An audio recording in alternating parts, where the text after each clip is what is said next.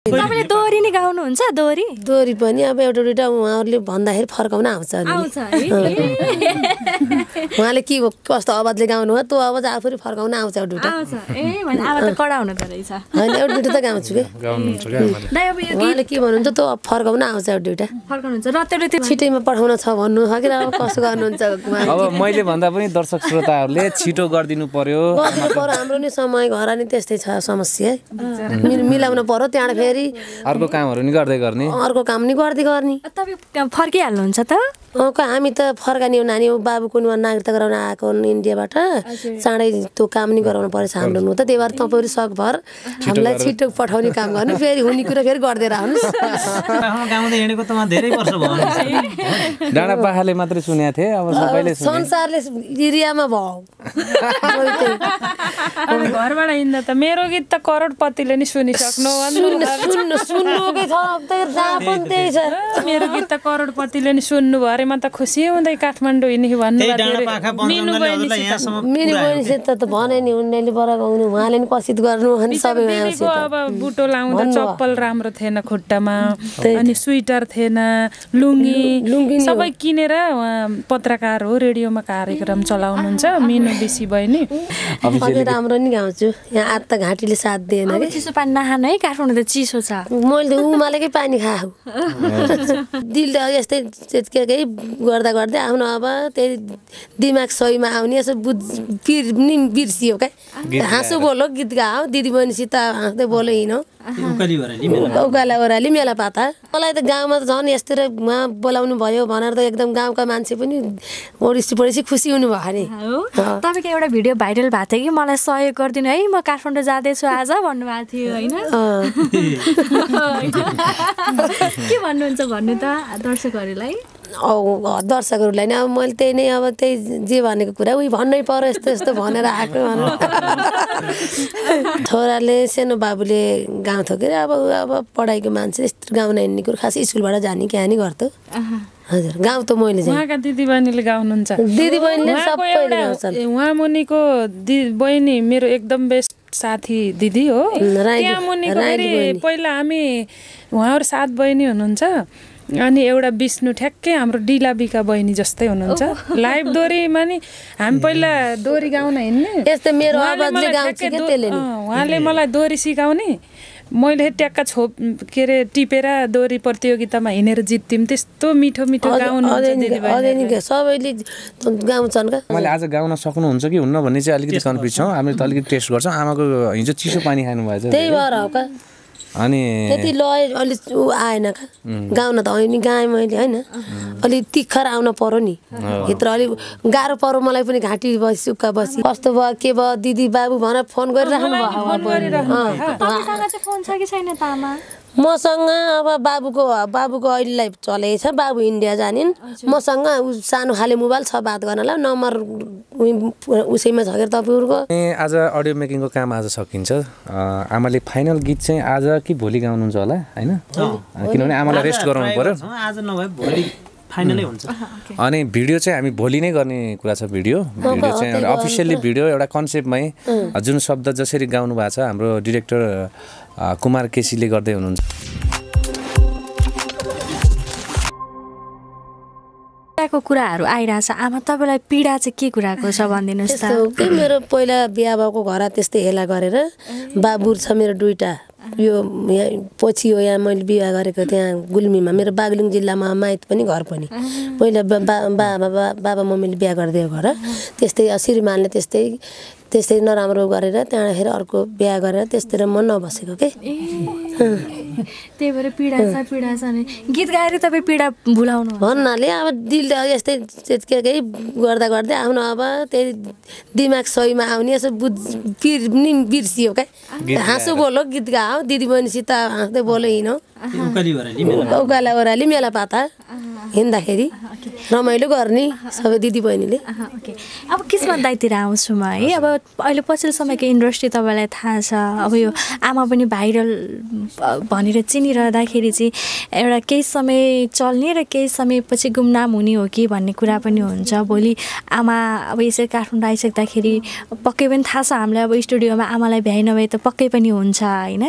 भोलि के हुने हो भन्ने खालको एउटा छुट्टै खालको चिन्तन चाहिँ अहिलेदेखिबाट तपाईँलाई भएको छ कि छैन? किनभने तपाईँले त लिएर आइसक्नु भएको छ काठमाडौँमा। अब आमालाई भाइरल भन्दा पनि अब आमाको चाहिँ आफ्नो कलालाई नै सम्मान गरौँ होइन। किनभने यो भाइरल भएर लिएको भन्दा पनि गीत आफै मैले जुन एउटा सानो कन्सेप्टले जुन बजारमा सबैजनाले रुचाइदिनु भयो। अब आमाको चिन्तनमा चाहिँ के छ भने अब आमाले अब मसँग अब हरेक 2 महिनामा 3 महिनामा आमाले आफ्नो आमाको सिर्जनालाई मैले हरेक महिनामा पस्किनेछु।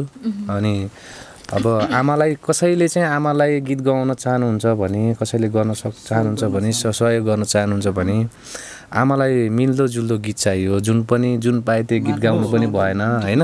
टिपिकल आमाको आवाजमा सुट हुने गीतहरू, आमा हाई रेन्ज पनि होइन। आमाको गलामा धेरै गाह्रो पनि भइसकेको छ यत्रो गाइरहँदा।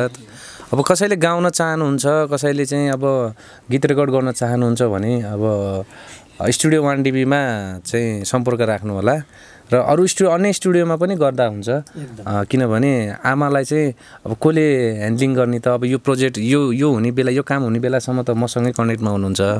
अब बाँकी चाहिँ आमालाई चाहिँ कसरी आमासँग सम्पर्क गर्ने भन्ने विषयमा चाहिँ हाम्रो टेकेन्द्र बोहरा सर पनि हुनुहुन्छ। त्यसपछि उहाँले पनि एउटा हाम्रो एक खालको हामी सल्लाह गरेर कसरी आमालाई अरू काम गराउँदा कसरी गराउने, कस्तो कामहरू गराउने भन्ने विषयमा चाहिँ हामी सल्लाह गर्छौँ, छलफल गरेर अनि हामी अगाडि बढ्छौँ। आमाको आर्थिक अवस्था पनि सोधौँ न कि कस्तो छ होइन? हुन्छ। आमा के छ तपाईँको आर्थिक अवस्था? अब गाउँघरतिर काम गर्ने, घाँस मेला त्यही त हो होइन? अरू अब त्यही साना टेना त्यहाँ पाल्ने, भैँसी पाल्ने 1-2टा छन्। त्यहाँबाट बाख्रा कुखुरा त्यही गाउँको घरको ऊ त मेला पाता यसो घाँस दाउरा गऱ्यो त्यही हो। त्यही नै हो। अब सहर बजार छैन हेर्नु हाम्रो अब सहर बजार छैन होइन। गाउँघरमा त्यही मेला पाता गर्ने। म त गायिका बन्ने हो अब भनेर आउनु भयो कि खुसी हुँदै? खुसी हुँदै त आएको नि त। अब यति मिठो गीतहरू त रचना गर्नुहुँदो रहेछ होइन। अरू गीतहरू चाहिँ तपाईँले जुराउनु भएको छ कि छैन? एउटा गाउनु थियो कि एउटा 2टा आउँछ। होली कराउँछ के रे दिदी के भनेर मरे त दुखै हराउँछ अन्ने यस्तो मिठो। अब हामी यसपछि चाहिँ हामी चाहिँ फेरि केही समयपछि अब आमालाई अहिले चाहिँ हामी यो काम गरिसकेपछि फेरि 2 महिनामा हामी फेरि यसरी बसेर आमाको नयाँ सिर्जनालाई फेरि पस्किनेछौँ होइन। अब दाइसँग म थोरै जोडिन्छु र त्यस पछाडि हामी इन्डिङ गर्छौँ। अब किनभने गीत रेकर्डिङ हुँदैछ, गीत छिटै बजारमा आउँदैछ, कुन युट्युब च्यानलबाट आउँदैछ पक्कै पनि त्यो मैले भन्ने नै छु। दाइ कसरी जोडिनु भयो तपाईँ चाहिँ आमासँग? सँगसँगै हो कि के? अब थोरै बुझौँ न है। एकदम अब उहाँ दिदीसँग जोडिने त अब पहिल्यै यो कुरा त पहिले उहाँका गीतहरू हामीले विभिन्न टिकटक फेसबुकबाट त सुन्थ्यौँ।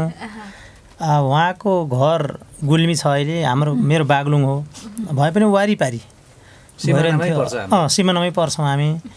एकदम मिठो लाग्यो उहाँको जुन स्वर पहिला पनि राम्रो थियो। यहाँ आइसकेपछि किस्मतजीले अझ राम्रो बनाएर पठाउनु भयो। अनि त मेरो मुटुमै हान्यो त्यो गीतले पनि है, सबैलाई हान्यो। यति राम्रो लाग्यो कि त्यो गीत सुन्दा बित्तिकै उकाली ओह्राली त्यो न्याउली कराएका त्यो सल्लेरीको वन यति राम्रो त्यो भावनामा ठ्याक्कै आफू पीडामा डुबेर गाउनु भएको छ उहाँले। अरूलाई पनि त्यो सम्झना बाध्य बनाउनु भयो।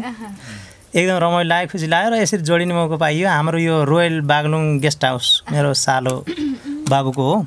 अनि उहाँको गेस्ट हाउसमा पनि आएर बस्नुभयो। अहिले त्यहीँ बस्नुहुन्छ र उहाँले रिसिभ गर्नुभयो। यो उपत्यकामा तपाईँले नै रिसिभ गर्नुहुन्छ भनौँ, ह्यान्डल गर्नुहुन्छ तपाईँले नै? हजुर, हाम्रो साला म छु होइन। अब उपत्यकाभित्र गाडीमा लाने ल्याउने यताउति सबै बस्ने उहाँले नै गर्नुहुन्छ रोयल बागुन गेस्ट हाउस छ होइन हाम्रो जे होस् उहाँले सपोर्ट गर्नुभएको छ एकदम खुसी छ आमा पनि खुसी हुनुहुन्छ दिदी है अनि बाबु कहाँ चाहिँ हामी बस्यौँ हाम्रो छोरा चाहिँ तपाईँ कतिको खुसी हुनुहुन्छ भनिदिनु त एकदम खुसी के गाउँघरतिर के भन्नुहुन्छ त तपाईँलाई मलाई त गाउँमा त झन् यस्तै उहाँ बोलाउनु भयो भनेर त एकदम गाउँका मान्छे पनि ओडिसी पढेपछि खुसी हुनुभयो नि तपाईँको एउटा भिडियो भाइरल भएको थियो कि मलाई सहयोग गरिदिनु है म काठमाडौँ जाँदैछु आज भन्नुभएको थियो होइन के भन्नुहुन्छ भन्नु त दर्शकहरूलाई दर्शकहरूलाई नै अब मैले त्यही नै अब त्यही जे भनेको कुरा उही भन्नै पर्यो यस्तो यस्तो भनेर आएको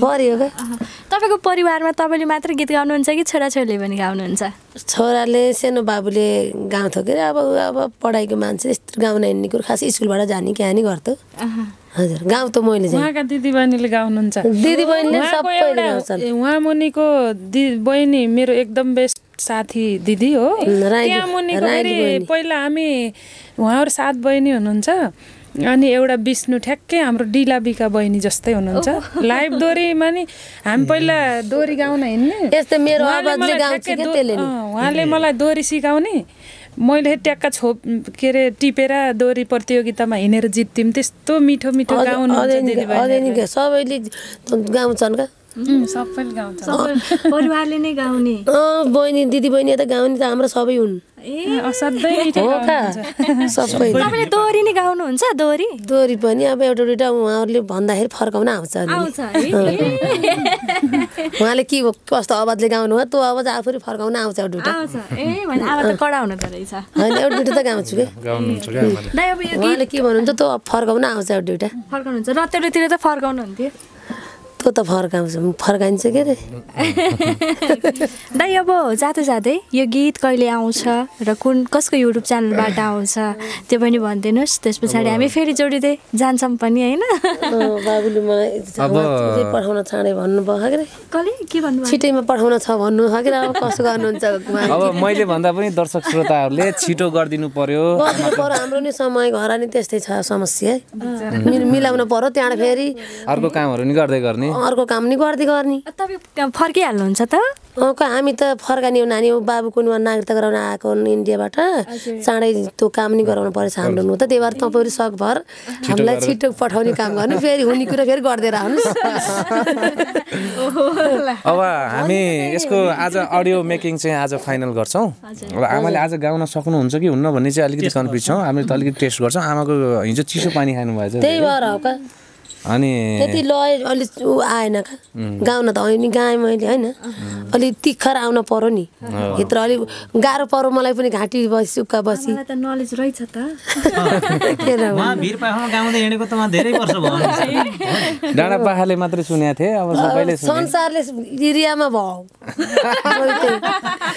घरबाट हिँड्दा त मेरो गीत त करोडपतिले नि सुनिसक्नु सुन्नुकै छ जहाँ पनि त्यही छ मेरो गीत त करोडपति नि सुन्नु भयो अरे म त खुसी हुँदै काठमाडौँ हिँड्ने भन्नु मिनु बहिनी त भने नि उनीहरूले बरा गाउनु उहाँले नि कसित गर्नु अनि सबै अब बुटो लाउँदा चप्पल राम्रो थिएन खुट्टामा अनि स्वेटर थिएन लुङ्गी सबै किनेर उहाँ पत्रकार हो रेडियोमा कार्यक्रम चलाउनुहुन्छ मिनु बिसी बहिनी हामी नजिक नजिकको तर उहाँको टाइम नभएर उहाँले लिएर आउने भन्नुभयो कस्तो भयो के भयो दिदी बाबु भनेर फोन गरिराख्नु भयो मसँग अब बाबुको अहिलेलाई चलेको छ बाबु इन्डिया जानिन् मसँग सानो खाले मोबाइल छ बात गर्नलाई नम्बर उसैमा छ के तपाईँहरूको बाबुको उसमा त्यो सारेर राखौँला नि हामीले फेरि मैले त राख्नै पर्यो हजुरहरूलाई फोन गर्न पर्यो के हो कसो भन्न पर्यो त्यो सानो मोबाइलबाट नि बात त हुन्छ नभए अरूको नि गर्न पाइयो प्याक ल्याएर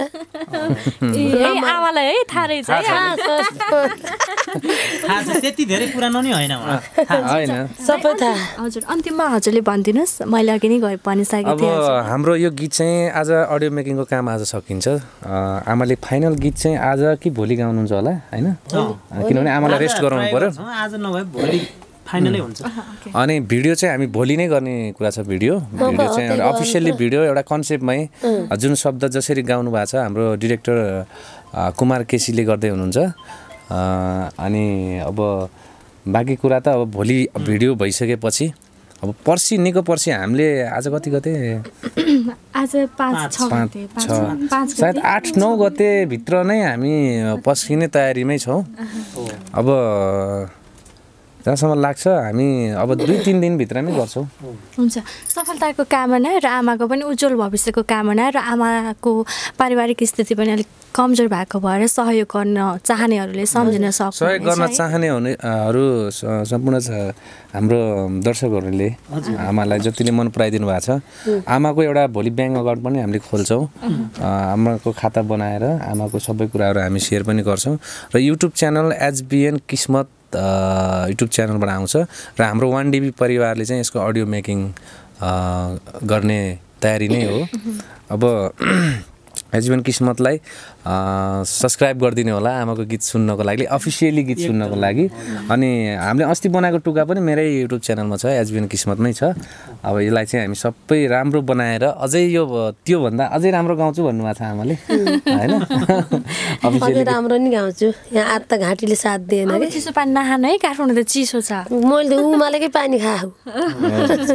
ल हुन्छ, यहाँ सबैजनालाई धेरै धेरै धन्यवाद। धन्यवाद।